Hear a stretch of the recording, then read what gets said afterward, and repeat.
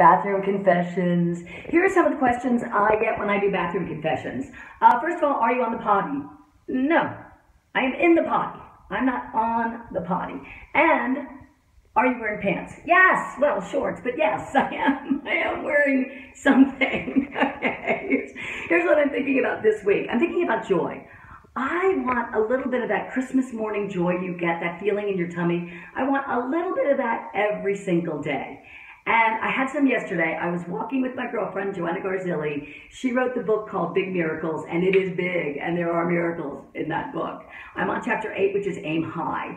And I, in my heart and in my mind, I aim high every day. But in my life, sometimes I aim not low, but in the middle. Because I will try and do things that I know I can do and that I think will bring me a little bit of joy that day. Like, I love to meditate, but I don't always have an hour or even 20 minutes to meditate. So I do this Quickie meditation. So you close your eyes and really, just for a couple of moments, close your eyes and imagine a blackboard or a piece of paper, and you write something negative. If I'm being really superficial, I'm thinking about losing weight, I might write, I will never lose my tummy. If I'm thinking about bigger things like this project, this book I'm working on, I will write, I will never finish this book. So you write the negative, and then if it's a blackboard, you take out a water gun and you spray the words.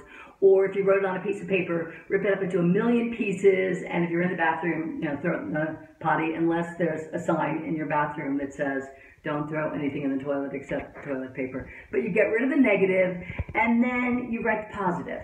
You write, I'm finishing this book, and I think it's going to help somebody.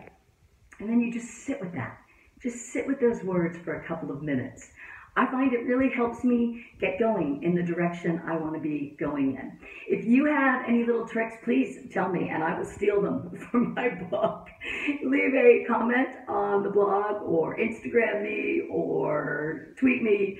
Use the hashtag bathroom confessions, or maybe selfie self-help. Okay, thanks. Bye.